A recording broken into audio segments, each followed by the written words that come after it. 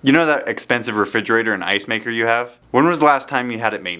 If you're thinking, what? My fridge needs maintenance? This tip is for you. Grab a screwdriver, a vacuum, and maybe even an air compressor, and pull that refrigerator out. Use the screwdriver to remove the guard, and vacuum all the lint, dust, Cheerios, and socks. Use the air compressor to blow out all the lint and dust. You'll see a lot of it on those metal bars. Those are your coils. Doing this is going to make your refrigerator and freezer last so much longer. You're going to love it.